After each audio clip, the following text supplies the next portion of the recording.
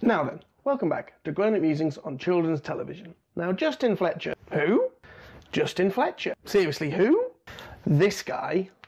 Oh, Mr. Tumble. Yes, this guy makes us all look bad. He has a crazy amount of output, 3 shows on CBeebies, one of which he gets to brandish all of his seriously nice guy credentials with his sign language and helping out with disabled kids. He also does what I'd consider a pretty funny show, actually.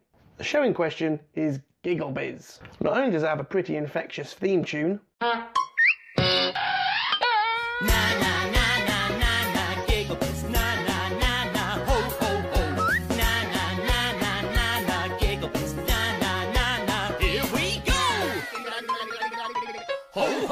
it's also got some pretty funny jokes. Personally, I love some of the punny nicknames because I'm a sucker for wordplay, such as newsreader Arthur Sleep, sports reporter Keith Fit, and cook Dina Lady. Not only that, but a lot of the sketches are genuinely funny.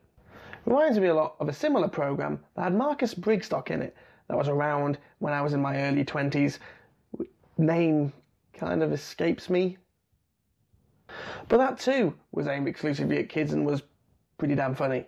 So the best thing about the programme is I get to sit down and watch it with my little girl and we both get to laugh.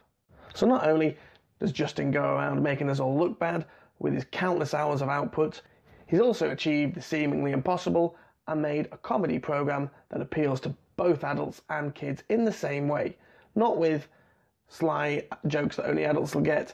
I'm a big fan of GiggleBiz, but please let me know if you are too. Do you like the rest of Justin Fletcher's output? Or, like me, do you think he needs to take a holiday and stop us all looking bad? Please leave a comment down below. Also, please give the video a like, share it around on Facebook and Twitter, and if you haven't already, please subscribe to the channel. And I'll see you very soon.